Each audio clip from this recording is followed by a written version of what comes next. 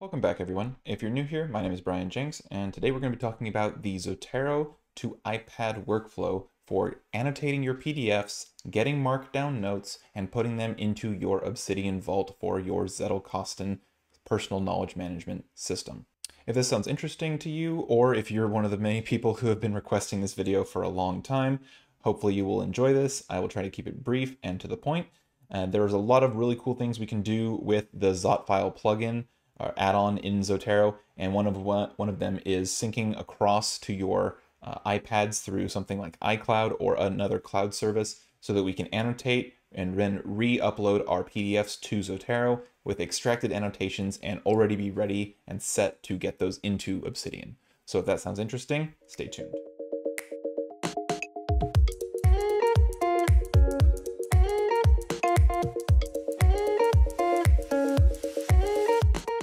So if you already have followed the Zotfile Zotero workflow for annotating PDFs and getting markdown notes into Obsidian using my workflow video that I'll put a card up there for, if you've already done that, then you're not going to have to do too much else because we're only using one of those two add-ons that I mentioned, Zotfile, within Zotero to actually do everything I'm going to be showing you today. So if you just freshly downloaded Zotero, added the Zotfile add-in, then that's it. That's all you have to do. And one other point I should mention, if this isn't obvious to anybody, is that because Zotero is cross-platform, meaning it can be used on Linux, Mac, and Windows, and because this Zotfile workflow with tablet syncing works with pretty much whatever cloud service provider you have, Dropbox, OneDrive, iCloud.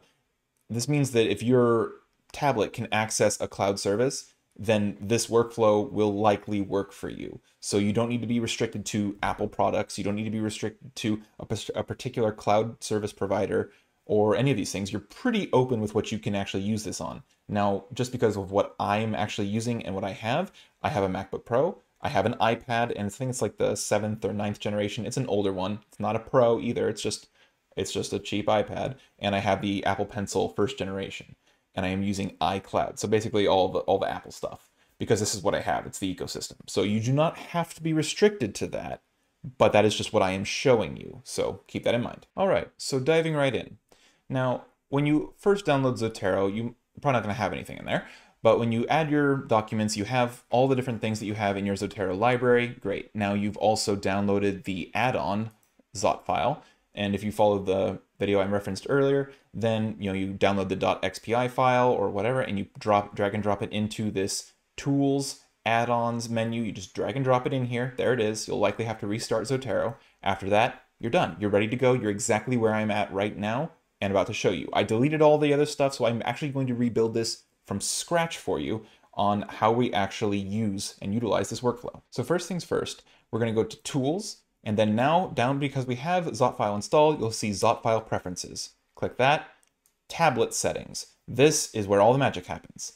All you need to do is click this Use Zotfile to send and get files from tablet. Clicking that, now you have this feature enabled. What's this drop-down menu? This is basically saying, do you want to create saved search folders so you can see all the things that are currently sent to your iPad or tablet and which things that have been sent and are modified? I just say yes because why not? And now you'll see these two new folders get created. These are the tablet files of files that are on your tablet, and then the ones that are on your tablet and that have been modified by you. Now, this is likely going to be blank for you if you haven't done this process yet, but you can choose where you want your folder to be placed for these files when they get sent to your tablet. This is where you want to actually specify somewhere in your cloud service provider folder. If you have like Dropbox or OneDrive or iCloud, you have those folders on your desktop that are the folders that sync to your cloud service. That's where we're going to put this folder. So you can click Choose, pick your folder, and this is just when I actually put it on to iCloud for me. If I show folder, this is where it actually creates this iCloud Drive and Zotero PDFs. This is what I named it. I think I named it Zotero PDFs. But in any case, you need to have this folder in this in your cloud service. Otherwise, certain options won't appear and you'll be like, wait, I just did everything he did. Why aren't I seeing these options? You need to make sure this folder exists. So just in case, double check, make sure this is in here. But once you choose that folder, you can see it in here. I got a green check mark. Great. What are these other options? create subfolders from Zotero collections. This is basically saying I have a nested collection here. I have my library, but then I also have inbox, and then a sub collection of all the papers from How to Take Smart Notes by Zonka Arons. And this is a collection of all the papers that I wanted to read that were referenced by that book. So it's a sub collection of inbox. Now, what does this option do? This says basically if I send a PDF from this collection, the nested collection, to my tablet, it's going to create that same directory structure on my tablet just to mock it out so I have the same structure. So basically I would have an empty folder of inbox, even though I have things in there in Zotero. On my tablet, it would be an empty folder saying inbox, and then a folder within that folder by the same name, How to Take Smart Notes papers. And then inside that nested collection folder, you'll have the one paper or however many that I sent to my tablet. And we'll see this in a live example. But I keep this because I really like making sure I know where all the structure and everything is. I haven't messed with any of these other options. Rename files when they are sent to the tablet. I'm pretty sure I had left all of these default. That's all I really needed to do. And then this option down here at the bottom, if it's not checked for you, I would recommend checking it because it simplifies it. Automatically extract annotations when getting your PDFs back from the tablet. So you know if you followed the Zotero and Zotfile workflow of getting their markdown notes, what this will do is it will already extract your annotations to the rich text format file in Zotero as soon as you pull those files back from your tablet and into your main Zotero database. So this means that almost all the steps except the final extraction to markdown is done for you just by dragging this back into your Zotero database. So with all of that set, that's it. We just leave these options and that's as simple as it gets. So now here's where the magic happens. If I go to my folder and I pick a particular PDF, let's do model of creative thinking process on analysis, blah, blah, blah, blah, blah, whatever this file is. I'm going to right click on this entire thing. Now, this includes only the PDF. If I did something like this where it has multiple things in here, it would send the whole batch. But what we're going to do is we're going to select this paper, this PDF, the document, the entire collected item here, right click. We're going to say manage attachments. And now you see some options here that you might not have seen before. Send to tablet, get from tablet, and send to subfolder on tablet. These are the options that now this new tablet workflow will open up for you. So if you send it to tablet, it's just going to drop it in at the top level and not care about your folder structure. But because we checked that item where I wanted it to send it to nested subcollections, see how this is presenting itself? Inbox / How to Take Smart Notes citations. This is where I actually have that replicated directory structure so I can actually see how this is actually laid out in my Zotero database, but replicated in the directory structure on the tablet in my cloud service provider. So I'm going to click this option. Yes, please. It's going to give a little pop-up here saying it's moved to the tablet.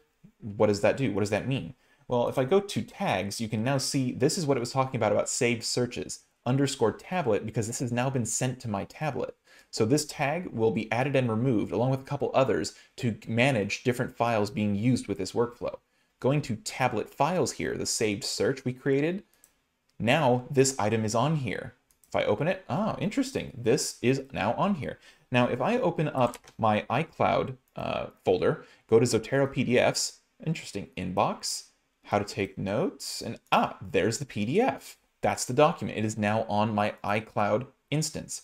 And with this, we can now open up iCloud or whatever, again, tablet, cloud service provider, open that document up on your tablet, edit it, and then have those changes synced to the cloud service provider, and then pull them back into Zotero. And let's see what this actually looks like in practice. If you enjoy my Obsidian content and you have interest in what I'm doing, what type of work I'm currently performing, and maybe getting information about my upcoming Obsidian course that I am developing, 0 to 99 Obsidian course, where you go from absolute beginner, never touched any sort of programming or Obsidian, all the way to where I'm at, where I'm working, and what I'm doing, and all the technologies around Obsidian. This is a comprehensive course I'm developing on more than just here's the markdown syntax, here's how to link two notes together. I'm talking about comprehensive 0 to whatever you see me doing. And that is currently a project I'm undertaking. If that sounds interesting to you, you can sign up at to my newsletter in the link in the description, as well as the pinned comment below with all of the timestamps to this video. So hope to see you there. So now on my iPad, now that I have that file in my iCloud instance, so I have it on the cloud, and I can access it from the iPad, I'm going to use my Apple Pencil and my current iPad tablet to go to my files, and now I can see Zotero PDF. There's the inbox, the directory structure I was expecting, and then here's the file. Now you can see I have a little download button because I need to actually pull this down from the cloud onto the tablet. So if I do that, it'll actually download the file, and now I have it. Excellent. So at this point, what you're going to need is actually a PDF reader that will let you highlight and add comments. Now there's, again, more stuff to the Zotfile Zotero workflow on the Obsidian forum post that I did not get into. I'm doing pretty much just the easiest thing, and this is what is all I need and what I'm doing and works for me. But all I really wanted to do was highlight and add comments to those highlights so I can extract those things into Markdown.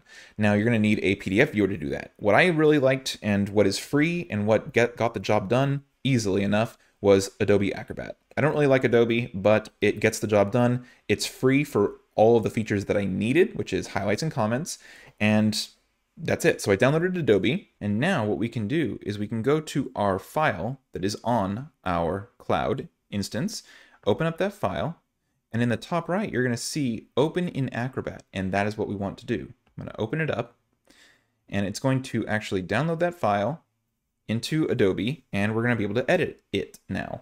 So now I can take my Apple Pencil, I can hold, and then I can drag to select a bunch of text. I can highlight this, and this is what I would be doing if I was going to be going through a document or a research paper. I can then tap on that highlight. I can actually write a note. So I can type hello, or hello. I can write hello world.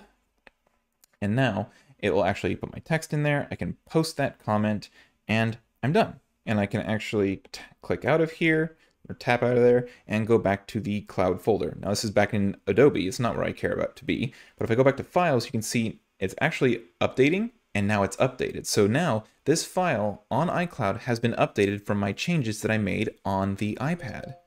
So now what I can do from this is I can then go back to Zotero and pull in my annotations. So now back in Zotero, I can then look at Zotero and say, okay, we have tablet files that have been modified, but this file is still here. If we look at the tag, you can see it now says _tablet_modified, which then if we actually go to the tablet files modified folder, we can see this PDF in there. And interesting. Okay, so if we open the PDF, interesting, there's nothing on here though. That's weird. So let's actually right click and we're going to get from tablet.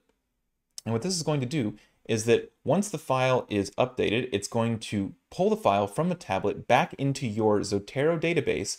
And because we had that option checked for extracting annotations, it's going to extract those annotations into the actual collected item in your Zotero database. So let's do that now. And you can see it's got some annotations here, some little pop-ups going on. Check mark, we're good there. Annotations, got that. And now there's nothing in the tablet file save searches because it's not on the tablet anymore. It's not in the folder on your iCloud or cloud service provider instance. If I go to Zotero PDFs, there is nothing in here. Okay, so it's been pulled back in. If I go to that item now and I open it up, there's now some extracted annotations. Now you notice that when I opened the PDF, it didn't show those annotations. I'm not sure if that's a bug or if I would just need to restart Zotero, but ultimately it works still.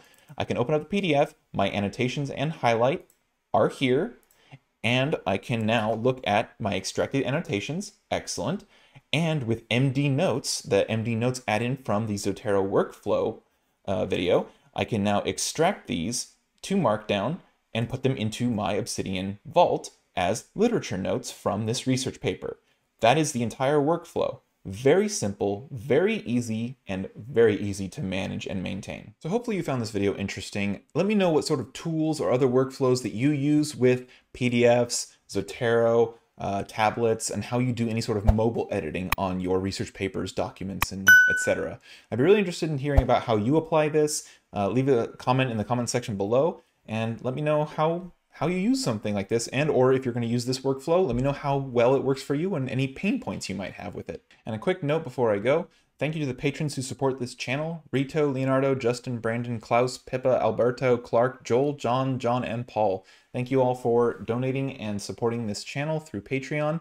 If you'd like to support the channel, there's a variety of ways depending on whatever you feel comfortable with and feel like doing. There's one-time donations through Buy Me a Coffee, PayPal. There's recurring donations through Patreon, or my preferred method, GitHub sponsors, that doesn't take any sort of fees or cut. And just watching the videos. Anything helps. It's all appreciated. Nothing's required. And I appreciate everybody who does support this channel. So with that, I will see you in the next one.